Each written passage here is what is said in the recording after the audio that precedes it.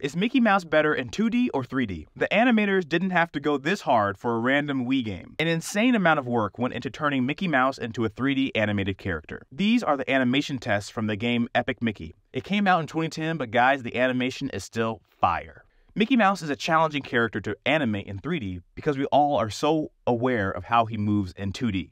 In order to ensure that they stayed true to Mickey's character, the animators would study classic Mickey moments and animate them in CGI. By doing this, they were able to study what made him such an appealing character.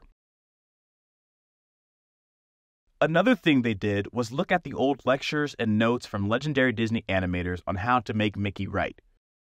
These documents here were made back when Walt Disney was still running the studio.